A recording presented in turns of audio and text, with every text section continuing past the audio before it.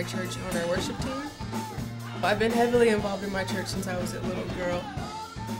My name is Tiffany Porter. I was born in Los Angeles, California.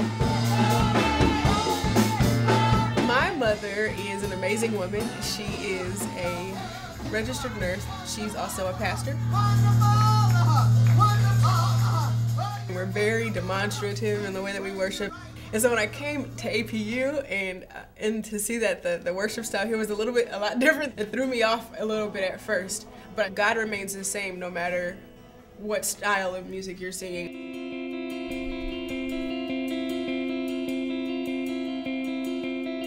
I'm the Associated Student Body President, and I'll be graduating this year.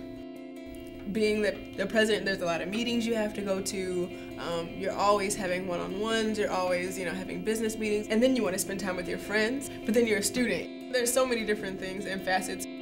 I've been extended so much grace here because I've made a lot of mistakes as ASB president. I mean, I'm a student. I guess you can call me an adult in training if you'd like.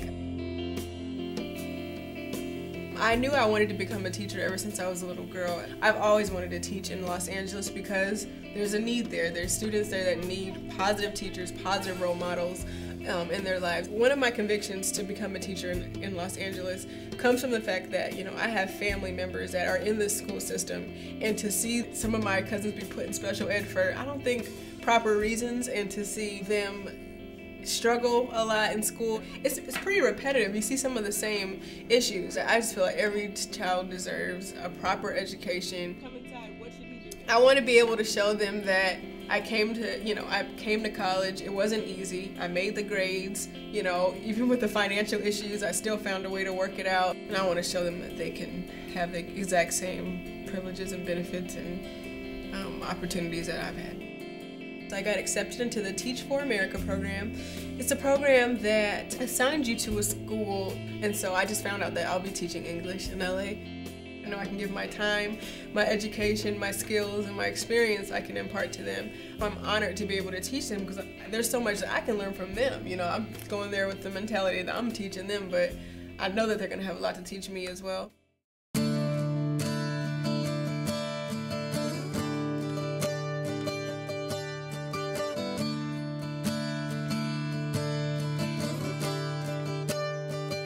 I pray that no matter what your journey was at APU, you will know to take this experience and invest it towards something that will glorify God's kingdom.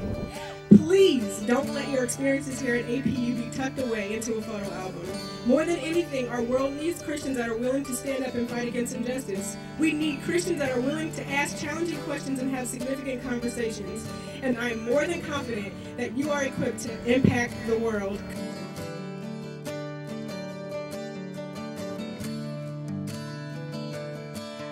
I'm different today than I was 4 years ago, primarily because when I came as a freshman, my vision was kind of like this. I didn't have a peripheral vision.